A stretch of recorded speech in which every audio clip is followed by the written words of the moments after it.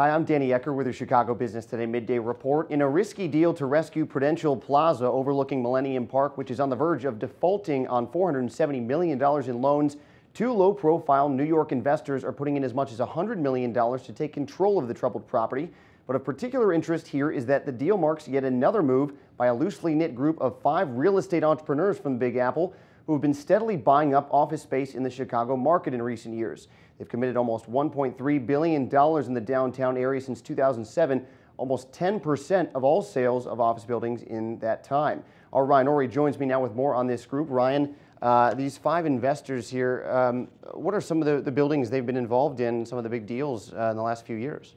Well, aside from the Prudential Plaza deal, probably the most known buildings they've been involved in are the Groupon headquarters building at 600 West Chicago and the Civic Opera building on Wacker Drive.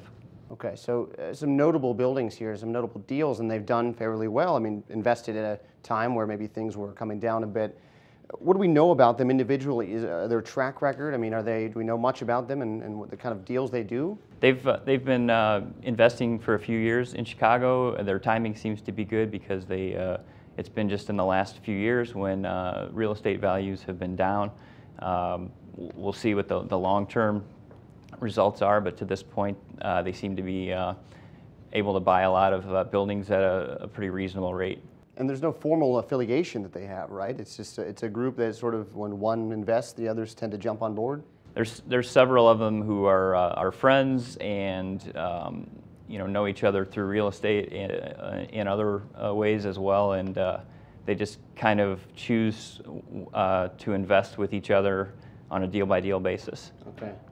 Why so much interest from these guys in Chicago, maybe as opposed to Manhattan? Is there anything, sort of broadly speaking, about office space in the Chicago market, some of these buildings, that is attractive to New York investors?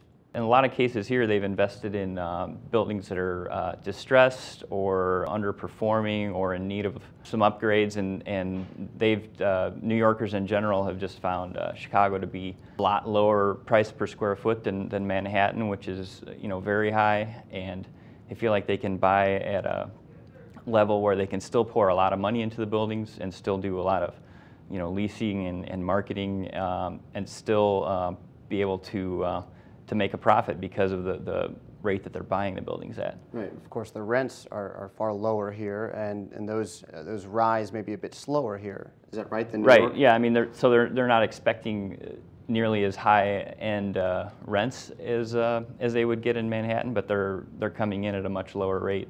And a lot of other things they feel are in their favor, as well as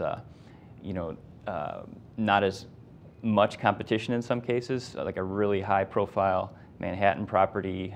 They've said it will have so many bidders at such a high rate that it just doesn't interest them. All right. Okay, Ryan. Well, it's a group to watch. Thanks a lot.